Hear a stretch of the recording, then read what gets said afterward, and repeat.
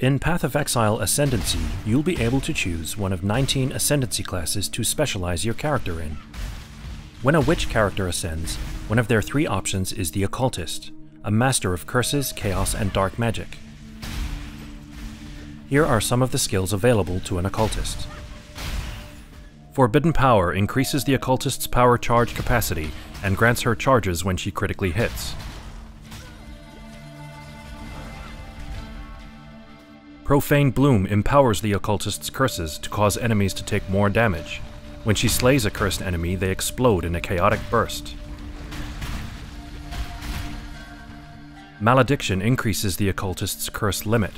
When she slays a cursed enemy, all her skills are bolstered by chaos damage.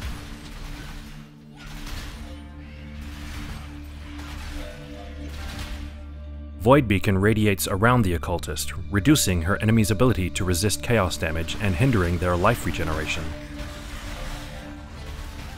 Wicked Ward increases the Occultist's energy shield and greatly improves its recovery. This allows the Occultist to return to combat more quickly when her shield is low. Vile Bastion further improves the Occultist's energy shield, protecting her from being stunned and causing the shield to regenerate itself when she kills enemies. You'll be able to play your own Occultist in Path of Exile Ascendancy, which launches in March this year.